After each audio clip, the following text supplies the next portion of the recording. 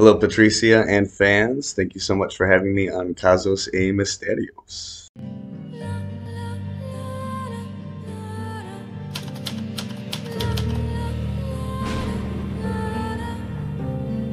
Oi, meus misteriosos, tudo bem com vocês? Cá estou eu novamente para mais uma belíssima entrevista com mais um ator de Mindhunter e dessa vez nós vamos conversar com o Adam William Zastrow. Ele até me mandou como é que fala o sobrenome dele. Zastrow. É Zastrow.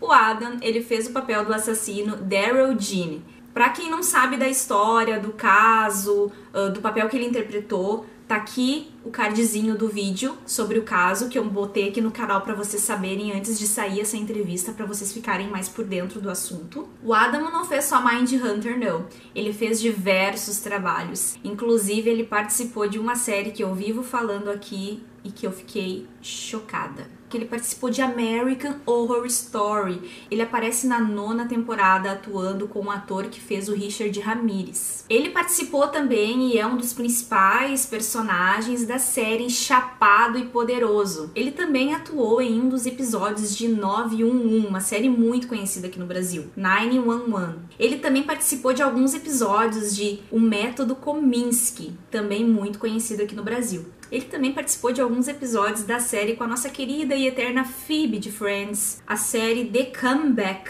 Ele participou de um episódio de Brooklyn Nine-Nine. A sua mais recente participação foi no filme Bliss, que vai ao ar em breve aqui no Brasil. Pro Adam, eu também separei 4 perguntas, como de costume, e também a principal pergunta sempre vai ter, que é a que a gente sempre quer saber. Adam, como você se preparou para poder interpretar Darrell Gene na série Mindhunter? How did I prepare for the role? Well, I mean, I did all the standard stuff that you would do for, any character building technique. You have the advantage when working with people that were real life living humans that you can do a lot of actual research. So I looked up the town where he grew up, tried to find active videos and audio clips of how the people sounded and, what the regional dialect was for that area at the time. Because things do change, over the course of 40 years from when it happened to when we started filming. But for the most part, the dialects stayed pretty much the same. So I started working on that right away. David Fincher had the wonderful foresight to ship me out to Pittsburgh about 6 or 7 weeks ahead of time and have a dental mold actually made because Darrell had a very distinct front tooth that was kind of crooked in a certain way. So he sent me out really early, took a dental mold. They had a fake set of teeth made that I then wore for the next 6 weeks before we even started shooting, just so I could get used to wearing it and get used to, talking the way that Darrell would have. Because, when you don't naturally have that already and you put a prosthetic in like that, it's obviously going to change the way that you talk. And, Darrell, having grown up with that his whole life, he would have spent a long time, especially early on, learning to move his lips and move his mouth and, form his words in a certain way so that he could hide the tooth, because it would have been an embarrassment. So, if the second I put it on initially, everything was and I had to basically reteach myself how to talk and then learn this regional dialect on top of it. So it was a bit of a challenge, but it was really, really fun. And then as far as getting into the darker set of his mind, that one messed me up a little bit, I'm not gonna lie. When we were doing rehearsals a few weeks ahead of time, and we were talking about how the scene was gonna be set, and they were talking about the rock being in the corner and stuff, I had made a request that they get a rock that really weighed the 51 pounds that the one that he had used to do what he did, so that I could get an idea of how it felt in my hands and get it, gauge the size of it and everything. And then once I did that, when I flew back home, before we started shooting, I went out and got a rock of similar size, and man, this was so bad for my psyche, but I started smashing watermelons and melons and cantaloupes and, anything that I could find that was roughly the size of a human head, and just started smashing it with this rock so I could get the idea of what that felt like to him, just physically how that actually felt. And I think that really, really helped a lot, man. You're taking me back to a lot of really dark memories right now. Yeah, so I'm sure there's a couple of people that have cell phone videos of a weird guy smashing melons in a park here in Los Angeles and had no idea what was really going on. But a segunda pergunta é a seguinte: na cena de Mindhunter, onde o Derry é interrogado, os agentes do FBI eles usam a técnica da pedra, onde eles deixam à mostra as roupas da vítima e também a pedra utilizada para o assassinato. O que você achou dessa técnica? E também como que foi para você interpretar a reação que o Daryl teria tido naquele momento que a pedra é mostrada? Well, yeah, the answer for question 2 then would be going back to what I said about the rock in the first part.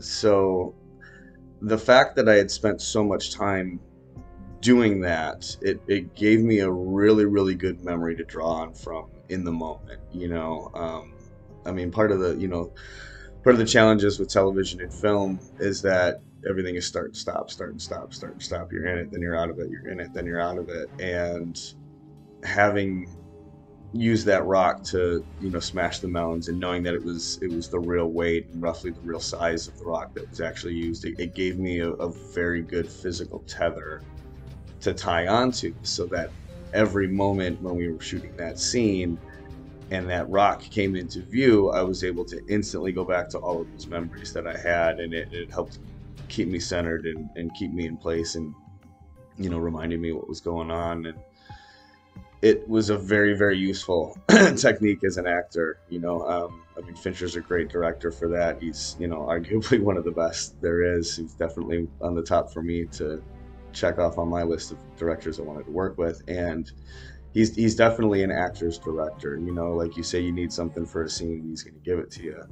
And because he knows the end result's going to be, he's going to get what he wants too. So I think that having the rock in the scene and doing what they did, I mean, obviously besides the fact that it was, in the book, and for the majority of the interview for Darrell, we actually did everything almost verbatim from how the real interview played out. We had complete transcripts of everything, and the majority of the script was written right off of that. So, they used the rock in real life. It had the reaction that it did with him, probably for the same reason that it did with me, where it was that memory was just so ingrained in his skull that there wasn't, it wouldn't have mattered how prepared he was. There was nothing that would have been able to keep his mind from going there and revealing, to both of those agents what had happened at the time. A terceira pergunta, Adam, é em relação à série Mindhunter. Essa série ela é muito aclamada aqui no Brasil. Você saberia nos dizer, assim, na sua opinião, por que essa série ela faz tanto sucesso aqui?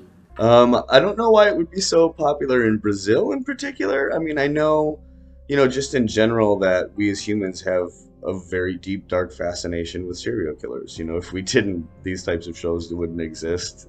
Discovery Channel and Investigative Discovery and all of those, murder channels that we all watch at night on Netflix. Those things wouldn't exist if we weren't interested in them. I think, probably one of the reasons why is because as humans, one of the things that separates humans from the rest of the animal kingdom is our ability to empathize with other creatures, across time, distance, and reality. So we can read a book about something that happened to somebody, 500 years ago, and we can empathize with them. We can watch a movie about, aliens and people getting blinked out of existence, and we can empathize with the characters in those situations as well, even though they don't even really exist. So, since we have that ability, we're also very, very self-aware, and we all get those weird little thoughts in our heads of random flashes of things. And, I think watching other people explore those tendencies and explore those needs, fulfills that little bit of a need in all of us. I think it's just, humans being so intelligent and being so self-aware, we're aware of all of our emotions. We can give labels to all of them. And we know that a lot of them are very, very taboo to follow through on for a lot of reasons. And to see, some people be able to turn off that inhibition switch and be able to decide for whatever reason that, taking another life is the proper course of action.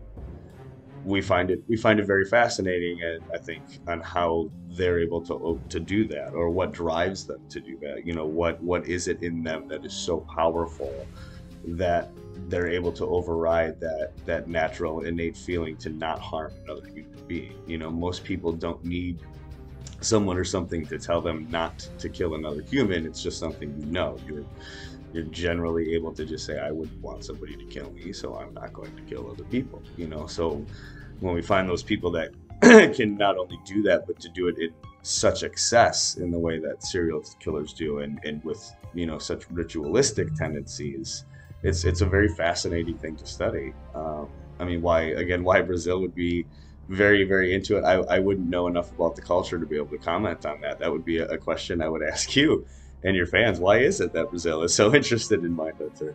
I mean, I know in that area you had, I'm probably going to butcher his name, and I'm so sorry for that. I think it was Pedrino Matador, like they called him Killer Petey, I think. You know, I mean, he's one of the most prolific. He had, I believe, over 300 victims, you know, and he was just caught in 2003, something like that.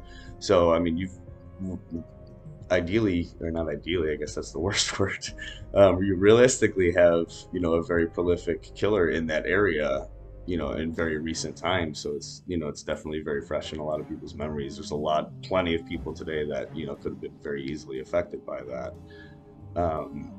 Yeah, I think it really just goes to the natural human nature of wondering and of inquisition, and, you know, just wanting to understand everything that is around us at all times. You know? A quarta e última pergunta, Adam, é: você tem algum personagem favorito da série, tirando você, é claro?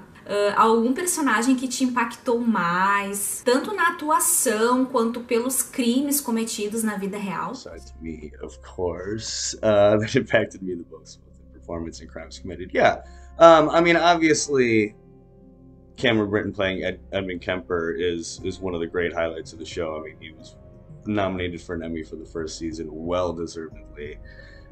He absolutely just killed that character, pun intended, I guess. He did a really, really amazing job, as well as Jack Airdy, who played Richard Speck. I think Speck was the one that left the most initial impact on me. That scene right at the end where he throws the bird into the fan is just crazy. But both of those guys really, really stood out for me. I mean, everybody was amazing. You know, the casting did an incredible job. Mayfield Schubert is so amazing with their castings and everything that they do. And it, you know, it's interesting. I probably should have brought this up during one of the other questions. Probably during the first one. One of the hardest things I think for Darrell Gene was that compared to the rest of the other killers, there wasn't a lot of stuff for us to find. There was only a handful of pictures. You know, most of them were in black and white. His mouth was closed, and all of the records kept saying he had very long hair. But in the pictures, it always was slicked straight back and behind his head, so it always looked very, very short. So we didn't have as much media presence to pull off of for Darrell. I wasn't able to find a lot of active videos of him besides him sitting in interrogation to be able to, you know, develop mannerisms and stuff. But then back to what we were just talking about, if you look at how Cameron portrayed Kemper, I mean, there's plenty of YouTube videos where you can see side by side the real interview versus what Cameron was doing, and, you know, it's almost identical. It was absolutely insane how amazing of a job he did. And then, yeah, Richard Speck with Jack, he just really freaked the hell out of me during his whole scene. That was a guy that you just did not want to be in the same room with, man. And both of those guys are very, very nice gentlemen in real life. I've had the pleasure of meeting and hanging out with both of them on a couple of occasions, and they're absolutely great people. I hope you get to talk to them as well.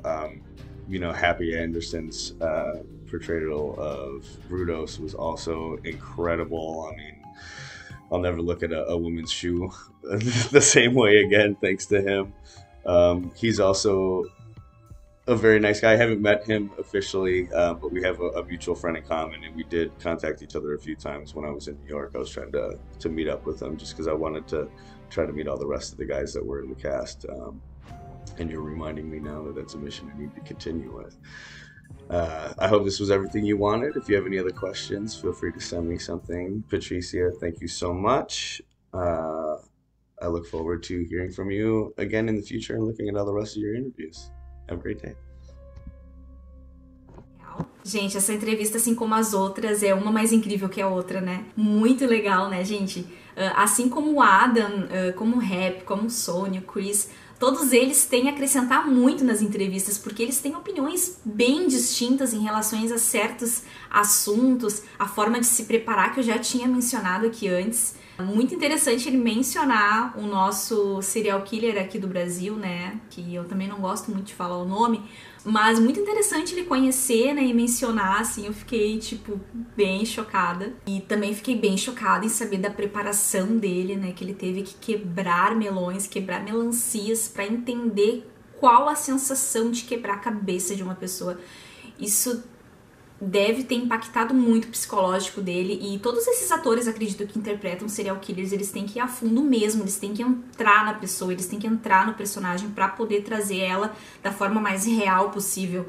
Com certeza isso deve impactar muito o psicológico deles. Gostaria de deixar aqui o meu agradecimento a quem fez a tradução do vídeo do Adam, ao Léo França, muito obrigada novamente. Gostaria de agradecer a todos que estão vendo esse vídeo por estarem me ajudando a compartilhar por mais essa conquista, e vamos torcer para que tenhamos mais entrevistas, né, gente? Juro pra vocês que eu estou tentando. Não se esqueça de deixar o like aqui nesse vídeo se você gostou, de comentar bastante, de divulgar pros amigos. Não se esqueçam de se inscrever aqui no canal, né, gente? Já tá na hora, né? De me seguir lá nas redes sociais, lá no Instagram, casos.mistérios. E agora vamos mudar um pouco o final, né? Se Deus quiser, se tudo der certo, eu vejo vocês na próxima entrevista.